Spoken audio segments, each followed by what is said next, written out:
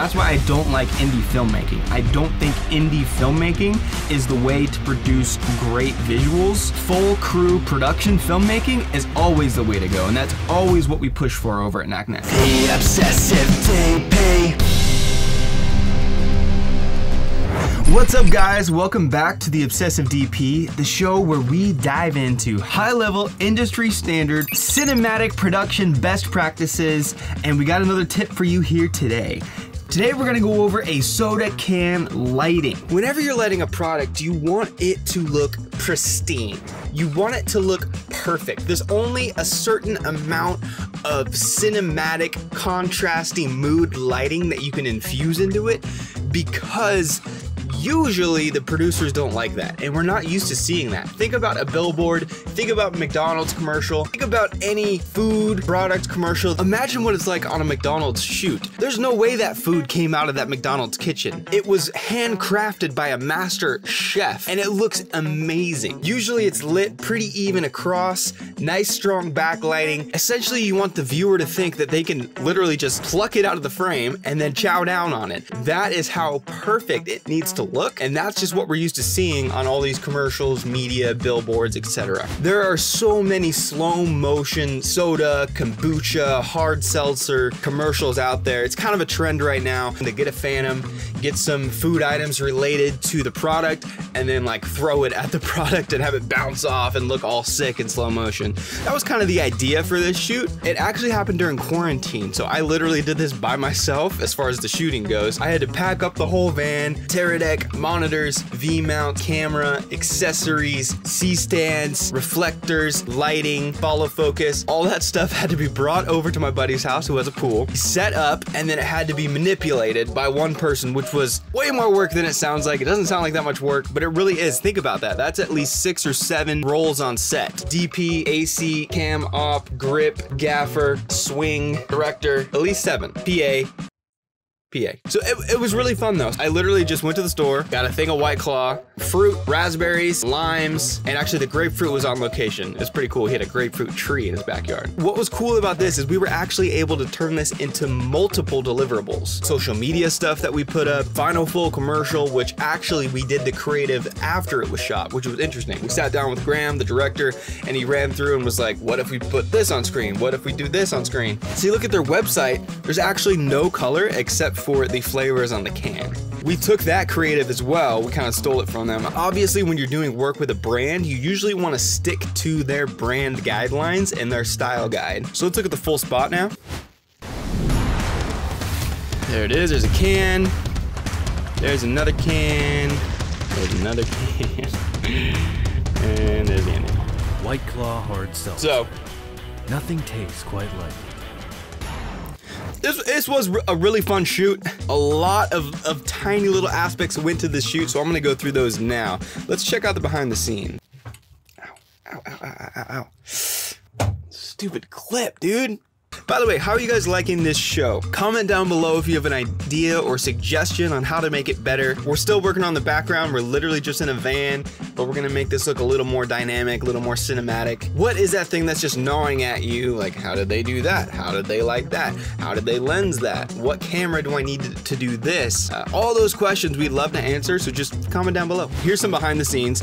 Literally, we're just spraying it with a water sprayer, just your basic water sprayer. That's how we get all those droplets on it. You add that extra dose of refreshment when you add those little water droplets on it. Every commercial that's ever aired for soda or hard seltzer or beer always has this. Go ahead and find one that doesn't and show it to me, because I'd be interested. So this is the setup. This is the camera on a sandbag.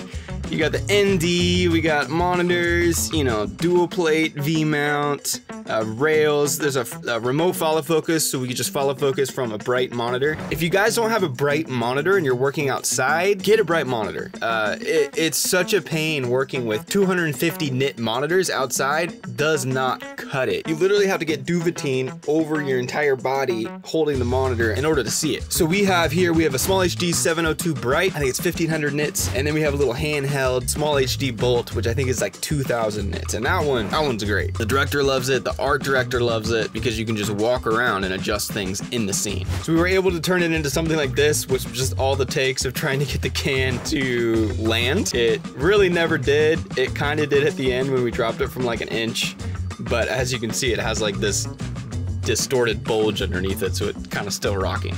Here's another angle. As you can see, we've got C-stand with a flag blocking the direct sun. We did not want direct sunlight on it. Then we have another flag just blocking the camera from the sun too, so it doesn't overheat, and so the UV rays don't degrade the exterior of it. We've got a reflector. So this was interesting. We actually did not shoot this with any light. No lights were used in this setup, which is not normal. If you have the option to have lights, you want lights, because what lights provide consistency. The sun is moving the entire day, right? So if you have a reflector, that's moving the entire day. If you have the ability to use a light, please use a light. I think in this case, we would have to use a 4K HMI to really match the light, which was not possible in this shoot. Usually you want to use an 18K HMI. I've talked about them before. That is the only way you're gonna have a sun in a can. You're actually gonna match sunlight, but we could have had the HMI really close in this case because it's just a small little scene. Let's do the overhead. All right, so let's grab our camera.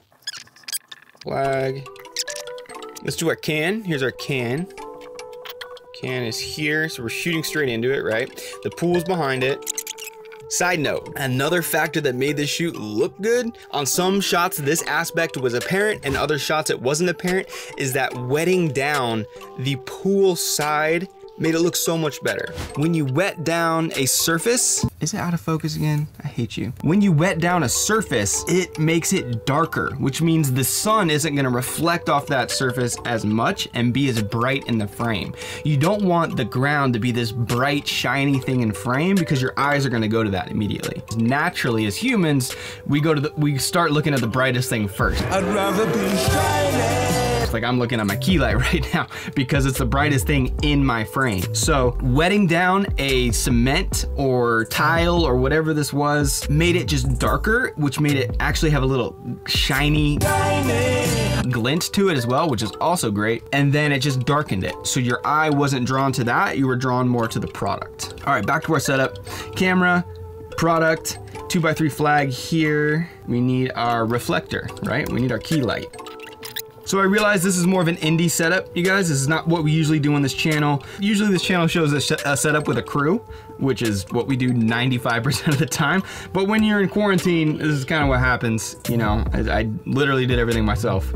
Not ideal. As far as the indie thing goes, I feel like there was several times where I wanted to do something. I was so focused on focusing the lens or making sure the ND was right, making sure the angle was right, making sure the product looked good, making sure the fruit falling into frame looked good, making sure that the light was blocked and the light was reflected correctly. There's just too many spinning plates when you're doing this yourself. That's why I don't like indie filmmaking. I don't think indie filmmaking is the way to produce great visuals. Full crew production filmmaking is always the way to go, and that's always what we push for over at Nac.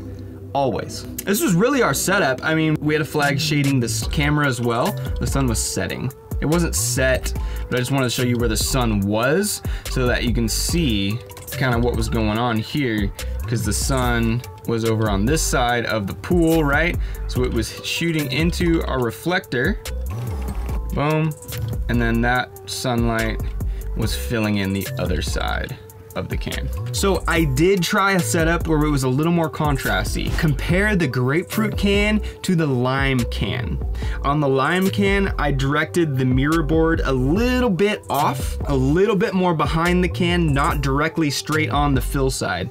Because really what we had is the sun was still kind of hitting this side as a key. This was kind of a fill still, but they looked even, because you usually want to light a product even. I wish I had a backlight. That would be awesome. I didn't have another reflector or a 4K HMI, which would have been perfect. But you can see that it doesn't look as good. Sometimes it's hard to tell when you're doing a billion things at once. You're looking at a small monitor. I tried to make that lime can look a little more contrasty, a little more cinematic, a little more high end. It actually backfired. The even look worked best for this can. I believe it didn't work because that's just what we're used to. We're used to products looking perfect, nice even light, popping out of the background, makes you just want to stick your hand in the TV and grab it. That is why even lighting works on a product. One last note, camera note, the red actually doesn't work super well when we're going with slow motion. I think these were at about 190 frames per second. I could have gone full 240. The problem with 240 is you drop down to 2K, and you're probably like, Ryan, that's not that bad, it's just 2K. That's what's all over the internet. It's different in this case because the red only uses that many pixels on the camera.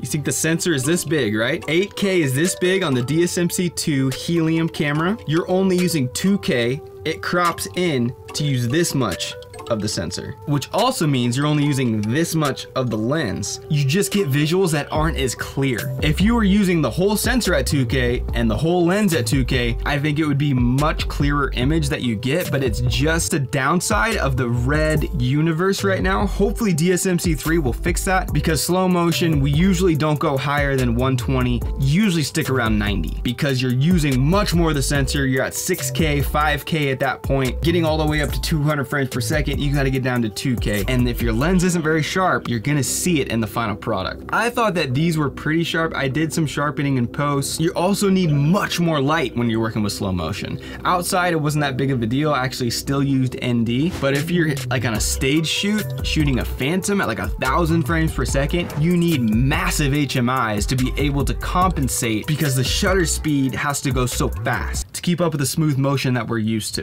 So that's all I have for you today. I hope it was helpful. I hope if you have a beverage shoot coming up, this is gonna be very helpful for you. One thing to note is that this wasn't a reflective can, it wasn't a bottle. Bottles have a totally different approach, because you actually wanna light them from behind to light the liquid inside, and then there's more reflection you wanna deal with. You wanna get a line, you wanna get maybe some bokeh. There's a totally different approach, but if you're dealing with a can outdoors, this is a pretty quick and simple setup. The things that I would have probably changed is just had more black wrap, more duvetine, more wet down, and then dealt with the background more, because the background just kind of fell off because it was in a shadow. You'd light the background and then light the back of the can. That's how I would change this. Hope you learned something. Please subscribe and comment down below if you have any questions, anything you want us to cover.